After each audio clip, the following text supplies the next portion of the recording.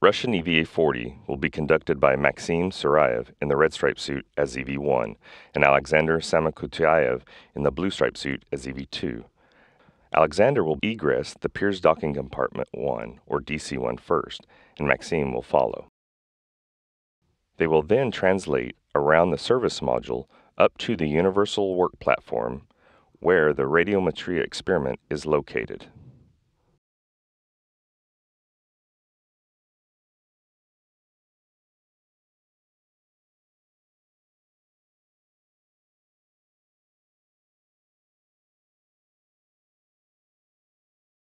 They will remove radiometria and get in position to jettison radiometria. They will then jettison radiometria. After the jettison, they will translate back to the Universal Work Platform and remove the Expose R protective cover.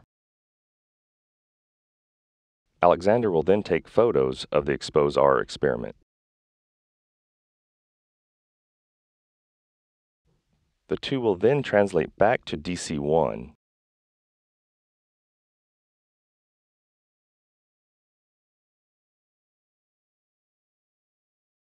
They will stow the Expose R protective cover inside DC-1 and retrieve the test experiment from DC-1.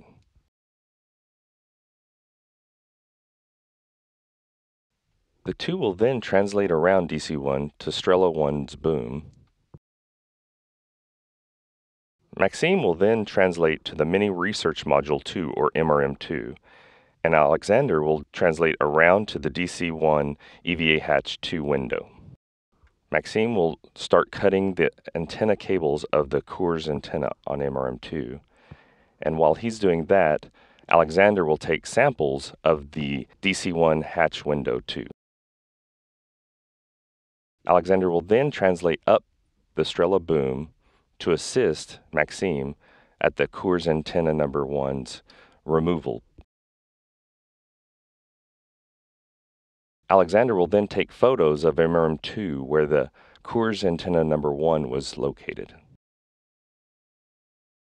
They will then translate up to Strela-1's platform and get in position to jettison Coors 1 antenna. They will jettison the Coors antenna.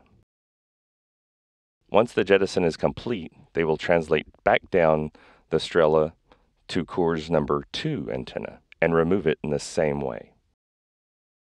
Alexander will also take photos of this location. They will go back to the Strela's platform for the jettison of Coors number 2. They will jettison Coors number 2 in the same way they did Coors number 1.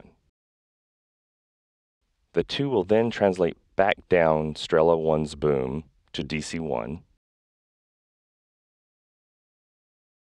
and then back around to the EVA ladder.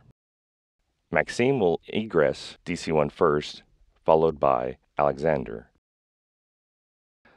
They will close and lock the hatch of DC-1. This will conclude Russian EVA-40.